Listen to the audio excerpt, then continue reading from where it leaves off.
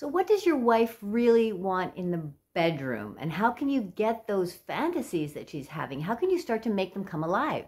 Well, I'm going to be talking about this today. I'm going to give you some really good tips to help you move into opening her up for more bedroom play, more sexual play, and for her to feel more comfortable in maybe revealing her fantasies, or for you to start incorporating the fantasies that she has into your play. Women want to have sex as much as men want to have sex, but women are also just afraid about opening up themselves sexually as men are afraid. You know, we tend to hold back what we really desire. We're afraid to really expose who we are deeper down inside of us. We're afraid to expose it to our most intimate partner.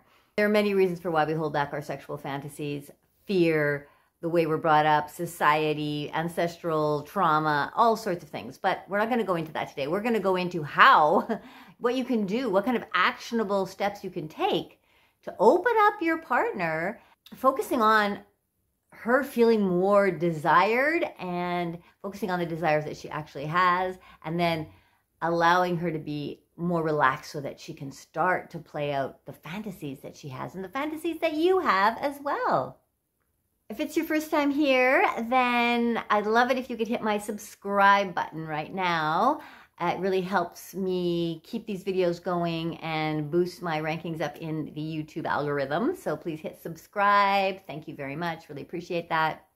There's a lot of different steps, but I'm going to give you 5 really good steps that you can start to practice now that is really directly connected to what your wife desires in the bedroom. These are going to make a huge difference in how you interact with each other, how she feels about connecting with you, whether she wants to have intimate connections with you or not. You got to try some of these new things and move into a different way of exploring your relationship, your intimate and sexual relationship. Women are often shy to ask for these things from their partner. Sometimes they might not even really know that these are the things that they want, but what's happening so far is not working for them. And so they just keep backing off until there's no sex happening at all between the two of you.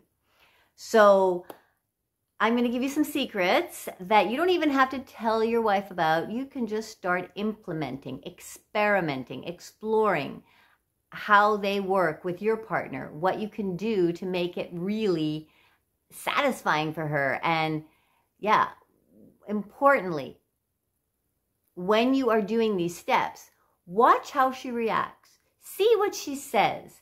See how she energetically feels as you explore some different techniques with her. Try not to take things personally as well. Now, if your wife is saying, "Oh, I feel silly. Oh, I don't want to do that. Oh, no, I can't do that. Oh, no, honey, I'm too tired. What are you doing? Are you crazy? What is this silliness?" Keep yourself solid in what you want to do. Keep yourself directed in how you want to approach your partner. Okay? You can see that she's uncomfortable. Okay? So just stand firm. Let her go through her uncomfortability. It's okay, honey. This is going to be fun. This is going to be great. You're going to love it.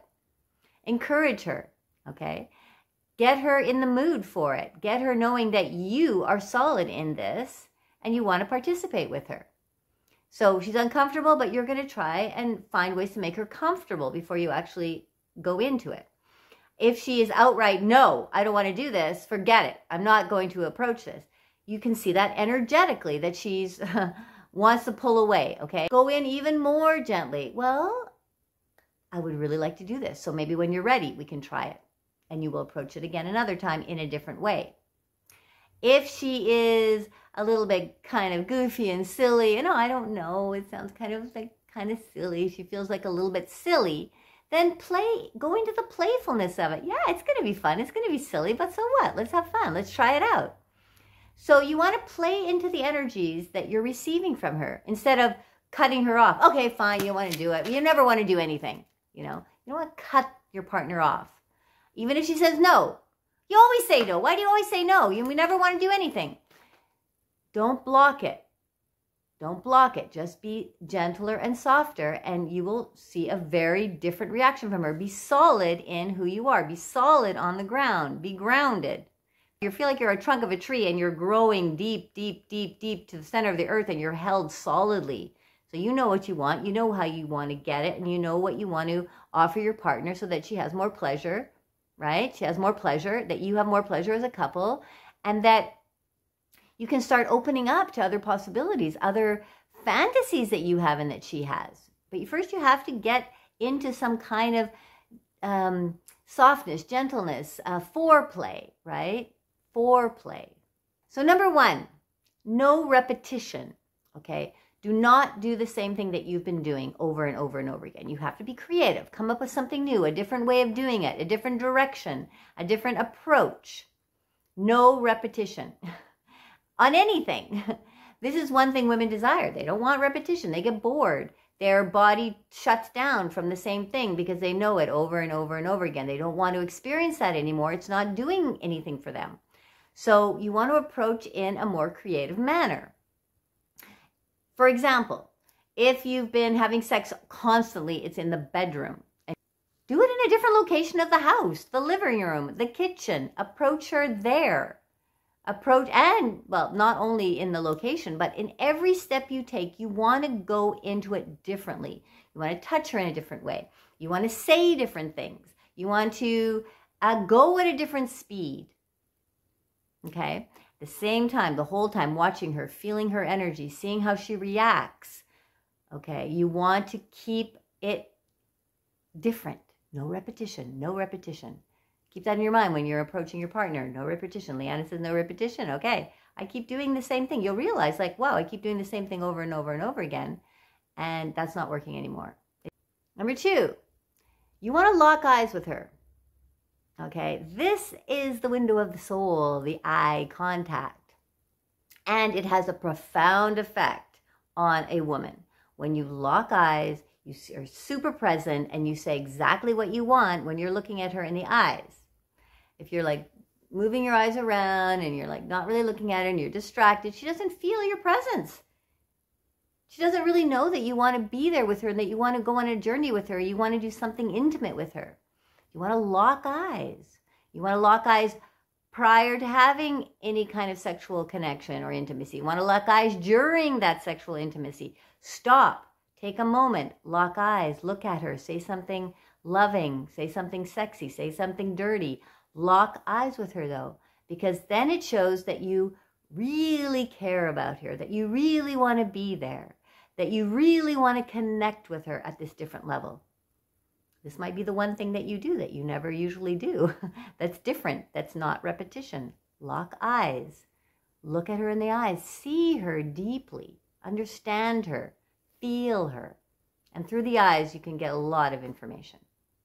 Number 3 is be prepared. Okay, so you're not going to repeat. You're going to be locking eyes with her. You're going to be present with her no matter what. And you want to be prepared for something different. If you're not going to repeat, then what are you going to do? Well, maybe you've bought a little toy that you want to play with her. Or maybe you have some a scarf or some rope or something put aside because you're going to suggest that you tie her up. How can I make this a different scenario for her? How can I add something different into this connection with us tonight to stimulate her more, to bring her into connecting with me more, to have more fun together, to be more playful with each other? Preparation. There are so many toys out there. I mean, that's something you can also do, is go down to a sex shop with her and find some kind of interesting gadget that you can play with, toy you can play with. Or maybe she has something already that she uses to please herself. And many, many women do. So you can suggest that, okay, let me see this toy that you have that you're using. I'd love to watch you play with yourself. So the 4th thing that your wife is really going to love, and this, all of these things that I'm talking about are combined. They're all combined. You combine them all and it'll be like, a magical pot of a magical potion, right? Is to be direct, be clear, okay? Now, this comes with sort of this dominant attitude, but this loving, open, gentle, full, present, dominant kind of a person, you know, a man, a masculine energy. Direct exactly what you want. Tell her exactly what it is in a very clear manner. Now you can practice this by just using the word I want this, I want that, I want you to do this, and just use it in your everyday practicing, or practice it on your own if you're not used to asking for what you want. Practice, I want you to kiss me. I want you to lie down and I want you to lie on the bed. I want you to wear this sweet little negligee. I want you to come here so I can hold you in my arms. I want to kiss your neck. I want to touch you all over your body. You know, these are powerful, powerful tools for women when they hear a clear, direct instruction that comes from a deep desire within their partner. Okay?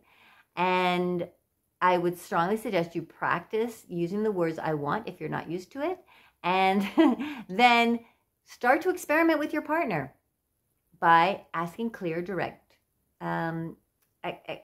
statements, and watch how she responds.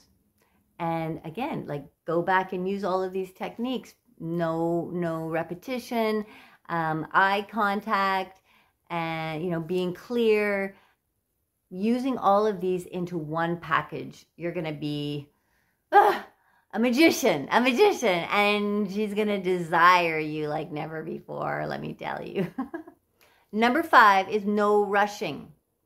So foreplay has to be long and slow and juicy and creative. Women need time to warm their bodies up. They need time to get into the mood. They need time to get feeling really sexy and desiring of the situation. They need time. Slow down. Enjoy the moment. Use all of these other aspects that I've talked about, 1, 2, 3, 4, and take your time.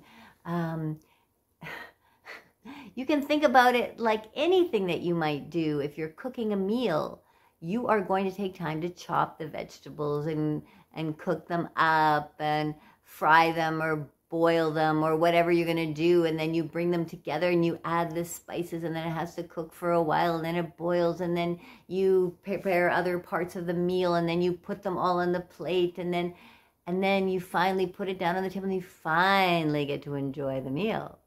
So that's what it is that you need to try to focus on, is really savoring the moments, taking the time. Take your time to warm her up, watch her, and, you know, you're going to go on a little journey, and these are the kinds of things that I've been talking about what women desire, what your partner really desires from you, so that you can then open her into a place where she might reveal her fantasies, or you can even ask her about her fantasies. Maybe you can reveal your fantasies to her, and you can start talking about sex in a more calm, open manner. She's relaxed. You have shown that you really are present. You really care about the situation. You're ready to take the time to connect with her. Okay? These are the sexual experience. Forget about that, you know, that end goal that we were always thinking about, you know, penetration, orgasm. That comes later. That builds, that orgasm, penetration, these things take time to build to. And if you take that time, if you take the time to build up, to get your partner ready, to get her body into the moment, to get your own body into the moment, to get the connection happening between the two of you, that penetration, when it eventually happens, when the orgasm starts to come and grow, and she is able to start to connect to it, it's going to be way more satisfying than you've ever experienced. For her, for you, you're going to both feel so much more alive in your bodies. You're going to feel more connected. You're going to feel more youthful. You're going to feel like, wow, we've had quite the experience today. We've had, you know, a real sexual experience, a sexual journey.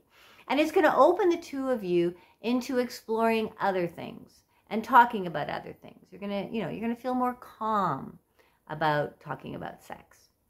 So take the lead, you know, take the lead with your wife. Take the lead in your power, in your strength, in your ability to really show up, in your radical decision to make a change in your intimate and sexual life.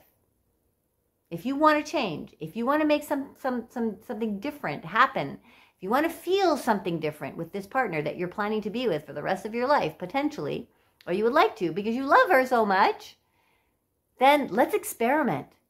You know, go into the experimentation of something different and new.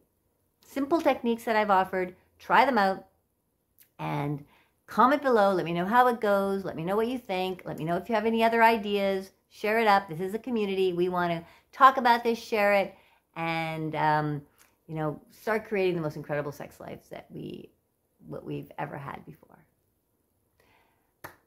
Nice to chat with you today, and I will talk to you again very soon. Mwah. Much love making.